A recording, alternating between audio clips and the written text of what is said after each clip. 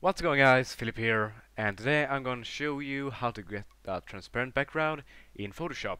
To start off by opening a new file, shortcut Ctrl N, go down to background contents.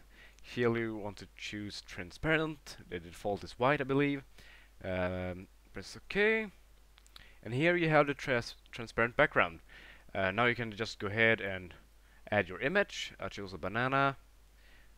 Go ahead and just rasterize this,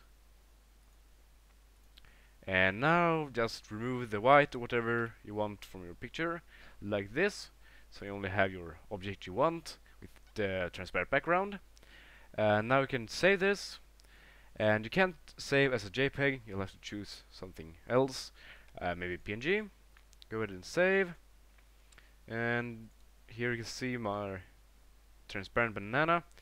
I'll just go ahead and show you that it's transparent by opening a new document with a transparent background, adding my image, and there you see transparent background. So yeah, that's everything. Control N, transparent background, and just remove what you don't want to have on your picture. So yeah, I hope this video helped you out. If not, just leave a comment or send a message with the problem you're having. Thank you guys for watching. Gracias por ver. I wish you a fine day, and until next time, hasta luego.